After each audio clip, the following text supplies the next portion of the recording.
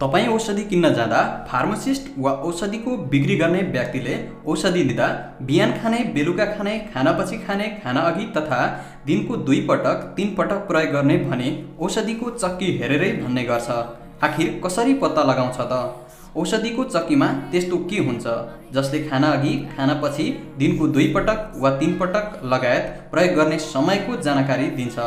यो भिडियोमा म तपाईहरुलाई त्यस्ता सम्पूर्ण कुराहरू बताउने छु। भिडियो हेरिसकेपछि तपाई आफै पनि कुन औषधि कुन समयमा प्रयोग गर्ने भने थाहा पाउनु हुनेछ। अल्पज्ञान भयानक हुन्छ, त्यसैले भिडियोलाई पूर्ण तथा अन्तिमसम्म हेर्नुहोला। प्रत्येक औषधिको चक्कीमा निश्चित कोडहरू हुन्छन् जसले त्यो औषधि प्रयोग गर्ने तरिका र समयको बारेमा संकेत गर्दछन्। कुन कोडको अर्थ के हो त? औषधिको चक्कीमा हुने केही महत्त्वपूर्ण कोड र त्यसको अर्थ यस प्रकार रहेको छ। एसी एन्टिसिबम एक ल्याटिन अक्षर हो जसले अंग्रेजीमा बिफोर मेल भन्ने जनाउँछ भने जसको नेपाली अर्थ हुन्छ खाना खानु भन्दा पहिला। यदि तपाई एसी अर्थात एन्टिसिबम कोडित औषधि युज गर्नु हुँदैछ भने त्यो औषधिलाई तपाईले खाना खानु भन्दा पहिले प्रयोग गर्नुपर्ने हुन्छ। अर्को यस्तै कोड रहेको छ पीसी पोस्ट सिबम।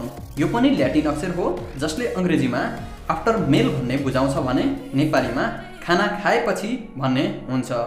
यदि तपाईले पीसी कोडित कुनै पनि औषधि युज गर्नु हुँदैछ भने खाना खाएपछि मात्र त्यो औषधि खानु होला अर्थात प्रयोग गर्नु होला। त्यसैगरी अर्को कोड रहेको छ बीडी बिस इन डाई। यो पनि ल्याटिन अक्षर हो जसको अंग्रेजीमा ट्वाइस अ डे भन्ने बुझाउँछ भने यसको नेपाली अर्थ हुन्छ एक दिनमा 2 पटक वा बिहान बेलुका मात्र प्रयोग गर्ने भन्ने हुन्छ। उदाहरणका लागि यदि तपाई बीडी कोडित औषधिको चक्की युज गर्नु हुँदैछ भने तपाईले त्यो औषधि बिहान र बेलुका वा त दिनमा 2 पटक मात्र प्रयोग गर्नुपर्ने हुन्छ। त्यसैगरी अर्को कोड रहेको छ टीडीएस र टीडीएस तथा टीआईडी सेम एउटै कोड हो र जसको अर्थ हुन्छ टर्डाई सुबेन्डम। यो पनि ल्याटिन अक्षर हो जसको अंग्रेजी अर्थ हुन्छ 3 टाइम्स अ डे जसले नेपालीमा एक दिनमा 3 पटक वा बिहान दिउँसो र बेलुका प्रयोग गर्ने भन्ने बुझाउँछ। त्यसैगरी अर्को कोड रहेको छ क्यूडीएस क्वाटरडाई सुवेटनेस। यो पनि ल्याटिन अक्षर हो जसको अंग्रेजी अर्थ हुन्छ 4 टाइम इच अ डे र नेपालीमा एक दिनमा 4 पटक वा प्रत्येक 3-3 घण्टाको अन्तरमा प्रयोग गर्ने भन्ने हुन्छ। यदि तपाई क्यूडीएस कोडित औषधि प्रयोग गर्नु हुँदैछ भने एक दिनमा त्यो औषधि 4 पटक प्रयोग गर्नुपर्ने हुन्छ र तपाईले त्यो औषधि एक दिनमा 4 पटक प्रयोग गर्दा 3-3 घण्टाको अन्तरमा प्रयोग गर्नुपर्ने हुनेछ। यसैगरी अर्को कोड रहेको छ ओडी ओम्नी डाई। यो ल्याटिन अक्षर हो र यसको अंग्रेजी अर्थ हुन्छ वन्स अ डे भन्ने हुन्छ। नेपालीमा जुनसुकै समयमा दिनको 1 पटक मात्र प्रयोग गर्ने वा बिहान दिउँसो र बेलुका कुनै एक समयमा 1 पटक मात्र प्रयोग गर्ने भन्ने हुन्छ। यदि तपाई ओडी कोडित औषधि युज गर्नु हुँदैछ भने एक दिनमा 1 पटक जुनसुकै समय बिहान बेलुका र दिउँसो कुनै एक समय मात्र 1 पटक युज गर्न सक्नुहुनेछ।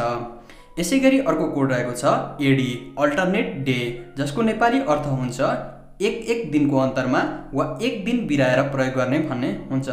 उदाहरणका लागि यदि तपाईले एडी कोडित औषधि आइतबार खानुभयो भने सोमबारलाई छोडेर फेरि मंगलबार खानुपर्ने हुन्छ र त्यसैगरी बुधबारलाई छोडेर फेरि बिहीबार खानुपर्ने हुन्छ अर्थात प्रयोग गर्नुपर्ने हुन्छ। त्यसैगरी अर्को कोड रहेको छ एचएस होरा सोमनी। यो पनि एक ल्याटिन अक्षर हो जसको अंग्रेजी अर्थ हुन्छ एट बेड टाइम। नेपालीमा भन्नुपर्दा राति सुत्नुभन्दा पहिला प्रयोग गर्ने भन्ने हुन्छ। यदि तपाईले एचएस कोडित औषधि प्रयोग गर्नु हुँदैछ भने त्यो औषधिलाई तपाईले राति सुत्नुभन्दा पहिला खाएर सुत्नुपर्ने हुन्छ। त्यसैगरी अर्को कोड रहेको छ ओएम ओम्नी माने। यो ल्याटिन अक्षरको अंग्रेजी अर्थ हुन्छ एभ्री मर्निङ र नेपालीमा भन्नुपर्दा प्रत्येक दिनको बिहान मात्र प्रयोग गर्ने भन्ने हुन्छ। उदाहरणका लागि ओएम कोडित औषधि प्रयोग गर्नु हुँदैछ भने तपाईले प्रत्येक दिन बिहान मात्र त्यो औषधि प्रयोग गर्नुपर्ने हुन्छ। यसैगरी अर्को कोड रहेको छ ओयान ओम्नी नाक्टे। यो ल्याटिन अक्षरको अंग्रेजी अर्थ हुन्छ एभ्री नाइट र नेपालीमा प्रत्येक दिनको रातमा प्रयोग गर्ने भन्ने हुन्छ। उदाहरणका लागि यदि तपाई ओयान कोडित औषधिको प्रयोग गर्नु हुँदैछ भने एभ्री नाइट अर्थात् चाहिँ प्रत्येक दिन रातको समयमा मात्र प्रयोग गर्नुपर्ने हुन्छ। यसैगरी अर्को धेरै महत्त्वपूर्ण अक्षर रहेको छ PRN यानि कि प्रोरे नट्टा। यस ल्याटिन अक्षरको अङ्ग्रेजी अर्थ हुन्छ व्हेन नेसेसरी, जसको नेपाली अर्थ हुन्छ आवश्यक परेको समयमा प्रयोग गर्न सकिन्छ। उदाहरणका लागि यदि हामीलाई धेरै पेन वा त दुखाइ भएको छ भने हामी त्यो समयमा PRN कोडित भएको दुखाइ कम गर्ने औषधि प्रयोग गर्न सक्छौँ। त्यसैगरी अर्को कोड रहेको छ जुन PRN जस्तै छ सुन्दाखेरि, तर यसको प्रयोग भने थोरै फरक रहेको छ। SOS यानि कि सी अफ साइट। यो पनि एक ल्याटिन अक्षर हो र जसको अङ्ग्रेजी अर्थ हुन्छ इफ नेसेसरी। नेपालीमा भन्नुपर्दा यदि आवश्यकता पर्यो भने प्रयोग गर्ने भन्ने हुन्छ। यदि तपाईँले SOS कोडित औषधि प्रयोग गर्नु हुँदैछ भने त्यसलाई तपाईँले जति बेलै अर्थात् चाहिँ दिनको 2 पटक 3 पटक खाना अघि, खानापछि, राति सुत्ने बेला अर्थात् कुनै पनि समयमा युज नगरिकन यदि तपाईँलाई आवश्यक पर्यो भने मात्र प्रयोग गर्न सक्नुहुनेछ। यसैगरी अर्को कोड रहेको छ STAT, जसलाई ल्याटिनमा स्ट्याटिन भनिन्छ। यसको अङ्ग्रेजी अर्थ हुन्छ एट इमर्जेन्सी।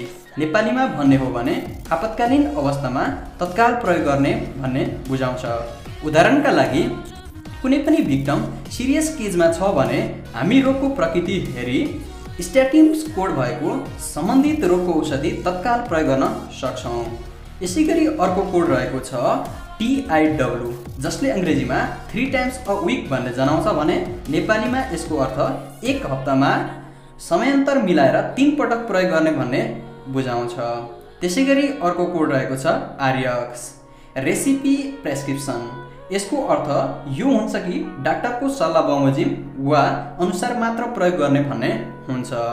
यस्तो किसिमको कोडित RX कोडित औषधि तपाईँ प्रयोग गर्नु हुँदैछ भने कुनै समय डाक्टरले तपाईँलाई 3 घण्टा अर्थात् समय अन्तर मिलाएर प्रयोग गराउने गर्दछ र यस्तो किसिमको औषधि चाहिँ तपाईँले डाक्टरको सल्लाह अनुसार जति अर्थात् चाहिँ निश्चित मात्रामा प्रयोग गर्न सक्नुहुनेछ। यसैगरी अर्को कोड रहेको छ TSF, टी स्पुनफुल, जसको अर्थ हुन्छ 1 पूर्ण चम्चा प्रयोग गर्ने, जुन चम्चा 5 ml को हुनेछ।